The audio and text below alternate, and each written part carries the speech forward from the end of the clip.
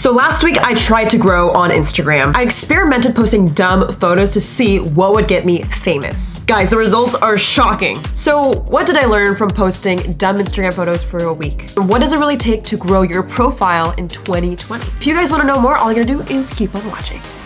Alright, hey guys, my name is Jade, and I've made a lot of Instagram growth videos. I think at one point I was like the top creator for Instagram growth on YouTube, which is crazy. But this video you're watching is way different than any other Instagram growth video you've seen. The reason being is I actually documented the start to the finish of growing this Instagram profile. And if you haven't seen part 1, don't worry, I'll link it in the description box and I'll give you a quick recap.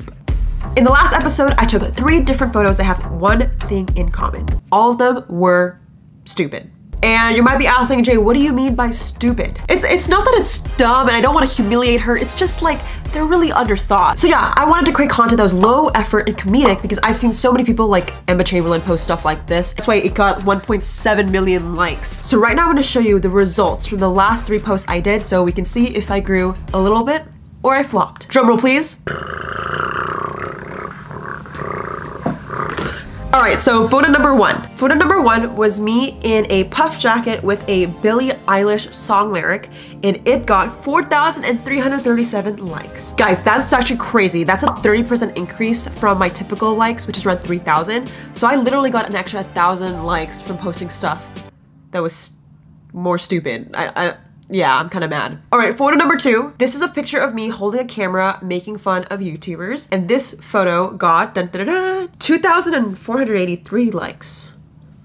Photo number 2 had like a 15% decrease on engagement. Let's see what happens in photo number 3. So this is photo number 3. It was me talking to myself, and this photo got 4,400 likes. Woo! So photo number 3 did by far the best. What can we learn from this photo so you can apply this to your Instagram and grow your brand and get more engagement as well? To answer this question, we are gonna go visit the data scientists of Instagram. Cue the marketing lesson of the day. So for you guys to understand what gets more likes, we need to understand the Instagram algorithm. I've made countless videos about this, so if you are an OG subscriber, sit in for a ride. Instagram was built just for one single goal: to capture and share the world's moments. I'm not joking, you can literally Google Instagram mission statement and that is their #1 goal. So when you think about it, if you help Instagram with their goal, they want to keep promoting you because you're a creator that helps get their business growing, so they keep on pushing you. So if you think about it, if you make Instagram happy, aka help them get to their goal, they're gonna keep promoting you, be on your side, and help promote your account because you're helping them grow their business. Like if Instagram grows bigger, gets people to share more, they get more ad money, so their company will keep flourishing. So what can we do to make Instagram love us and promote us, right? If you want to get on the explore page or get people to share it, go viral, what can we do, Jade? What can we do? All right, so it's really, really simple. There's 3 things that you need to know about the Instagram algorithm. All right, so step 1 is making sure your photos are clickable. The way it works is Instagram's actually showing your photo to thousands and sometimes millions of people. This is done through the explore page. When Instagram's putting it on explore page or people's timelines, right? It's all about the click-through rate. So when people see it, how many people tap on it and like it? The click-through rate is basically all about, you know, how compelling is your image? Are people stopping and scrolling on it so they can look at whatever you posted? So making sure that step 1, you have a very clickable, eye-catching image is so important because without it, you can't go to step 2. So step 2. So once Instagram sees that people are clicking on the image or they stop scrolling to look at it, you want to make people feel the emotion. So this is a little bit more personal, right? So if you're scrolling on Instagram and you stop and you look at the photo, you read the caption and you kind of feel something, right? Then you maybe want to share. This is what I do with memes all the time, you know? There's like an Instagram page called Overheard LA, and like there's thousands of comments every single day of people chatting and tagging their friends because when they laugh at a meme, they want to share it, which brings me to number 3. Once people feel an emotion, they're gonna share, save, and do the heavy lifting for you. If you get people to click, they read or feel the emotion and they share it, Instagram will see that signal and keep promoting it on more and more pages. So if you get one person to do it, Instagram will show it to 5 more people, then 20, then 100, then 1,000,000. So if you're able to keep that consistent, that is exactly how the Instagram algorithm works. So now you guys may be wondering, cool Jade, but how can I apply it to my posts? All right, so let me just show you what happened, at least in my case. Everybody's different. So let me know if you guys use these tips and it worked for you. I would love to hear you guys on Instagram DMs. You can chat with me any single single time. Let me know what you think and give this video a like if you're so far enjoying it. All right, so if I was to analyze this, what I had to say is photo number 3 was clickable just because the image was a little bit different. I photoshopped like 3 of myself in one photo. I don't know how often you see that. So I could definitely see how Instagram kind of favored the fact that it was just an intricate photo. Now, I don't mean to toot my own horn, but I feel like the caption was super easy to understand. It was basically me saying like, I'm self-employed, I talk to myself, and I'm crazy. And I think because of that, it's a funny remark and people really felt that. And because of that, there's literally 50 shares on this photo, 187 saves, and over 180 comments. Like beyond likes, this is one of the most engaged posts, right? You can get 1 million likes, but if no one comments and cares, what's the point? I think engagement is actually even more valuable than likes sometimes. So I really do have to say, because it was a comedic post with an interesting image, people really wanted to share it with their friends. I have people sharing it to their group chats. I have no idea who's doing that. I think that's why Instagram started to favor this post and promote it on more pages. And you might be asking, okay, Jay, but what about my low performing posts? What can we learn from those? Well, photo number 2 wasn't completely a failure. I learned that an image that was a selfie that wasn't really honestly put together probably doesn't get people to stop scrolling. This photo has 2,400 likes and only 16 shares, probably because it's not that emotional. It probably could have been better quality and it's something different. Guys, before you click away, I would die and like cry if you didn't take away this one lesson that I've learned from this experiment, which is, wait,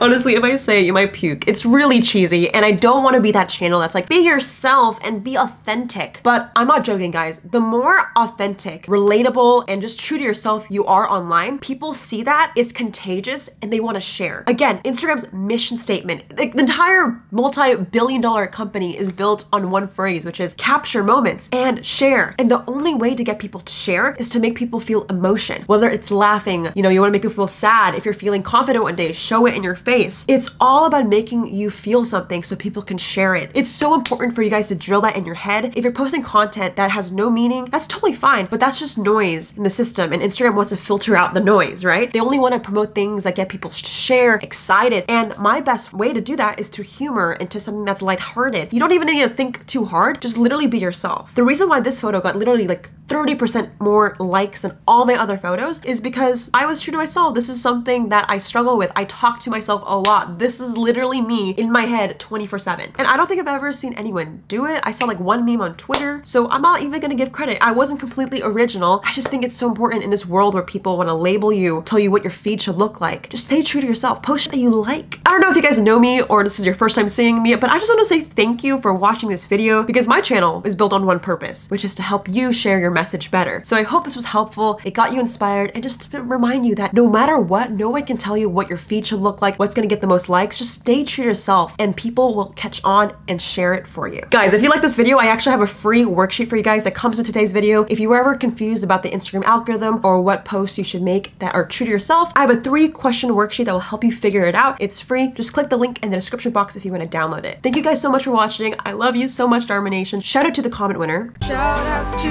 the comment winner. Comment on this post to be featured in the next episode. If you want to be the next comment winner, just comment below. I love you guys so much and I'll see you guys in the next one. Like, subscribe, and peace.